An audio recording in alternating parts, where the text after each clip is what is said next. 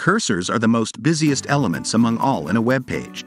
They are responsible for the most of the user interactions, but in most of the websites they appear to be boring.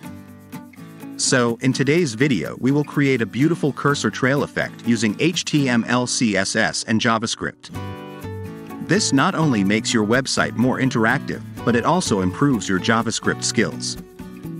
Before jumping into the video, I request you to watch the video till the end, and if you find this tutorial valuable, then smash that like button and subscribe to the channel for more exciting content.